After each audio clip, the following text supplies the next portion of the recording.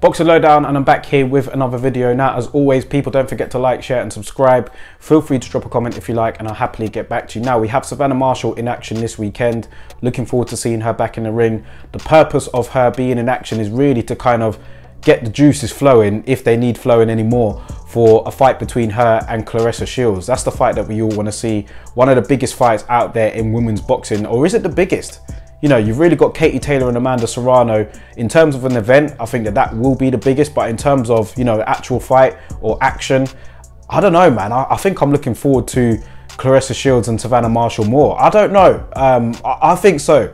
I think it's up in the air for debate, but for me, I think that this fight between these two, you know, everybody wants to see it, man.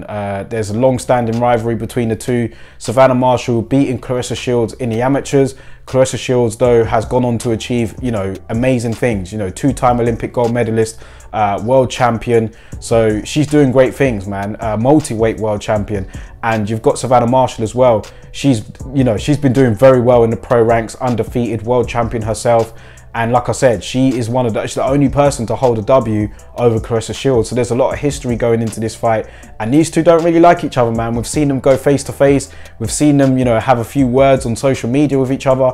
I want to see these two get it on, man. And I want to ask you, how realistic is Savannah Marshall's chances of beating Claressa Shields? Because Savannah Marshall she's very good technically. She doesn't waste a lot. And she's a puncher. Do you know what I mean? Like, she actually knocks people out.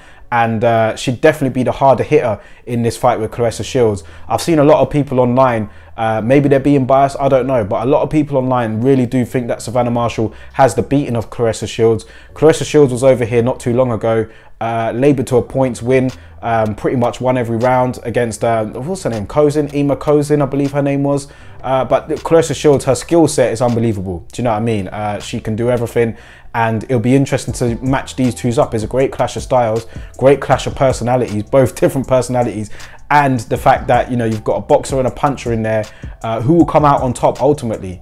Where will the fight be? Will it be in the UK? It could very well be. Will Claressa travel over here, or will Savannah Marshall have to travel over to America for that fight to happen? I reckon it'll be over here. But let's see how Claressa Shields, sorry, not Claressa Shields. Let's see how Savannah Marshall gets on this weekend.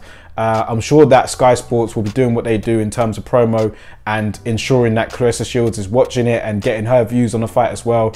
And hopefully we can get that confirmed, you know, officially next after this weekend. That is the plan. So let me know your thoughts about it in the comment section below, man. Who do you have winning out of Claressa Shields and Savannah Marshall if they are to fight next? Well, after this weekend, should I say?